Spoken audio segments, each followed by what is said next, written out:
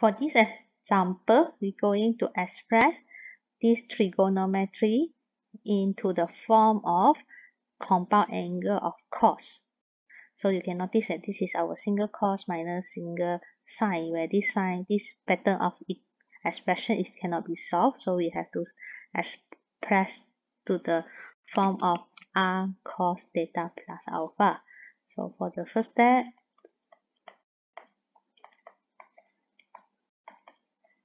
we're going to use our compound angle formula.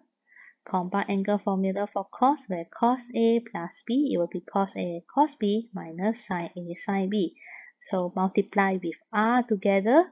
So it will be R cos A cos B minus R sine A sine B. B is alpha.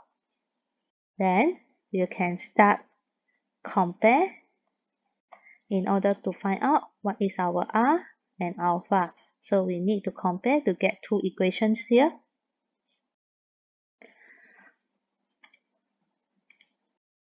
So as cos theta, you can see the cos theta, the multiplication or the coefficient of cos theta is 3. So 3 will be equals to R cos alpha. That will be our first equation. R cos alpha equals to 3 when we compare to the cos theta term. Then when we compare to the sine theta, in this term, you can notice that the multiplier or the coefficient for sine theta is 4. So means R sine alpha is equals to 4.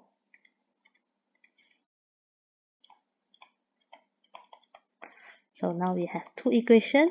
We're going to simplify these two equations in order to get what is our alpha and what is our R. So to get R, we're going to square our equation.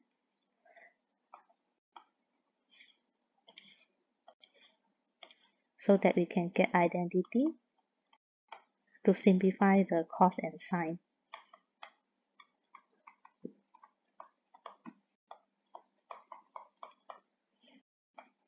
Factorize our R square here. So you have cos square plus sine square alpha. So this cos square and sine square alpha will give you value of 1.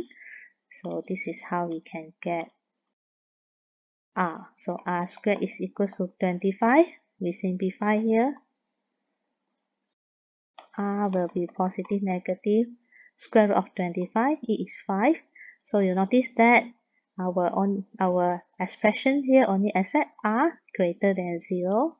So when R greater than 0, answer is 5.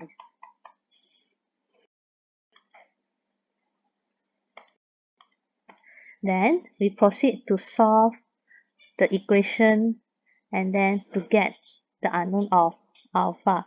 So to get the unknown of alpha, we are going to get the term of tangent. So to get tangent, we're going to take sine over cos. So equation 2 over equation 1. At the same time, you can notice that the constant R, it can be eliminated. So tangent alpha equals to 4 over 3. So what is the basic angle alpha is? It will be shift tangent 4 over 3. Then we done. So we managed to express this single cos and single sine in terms of compound angle. So lastly, we rewrite the expressions.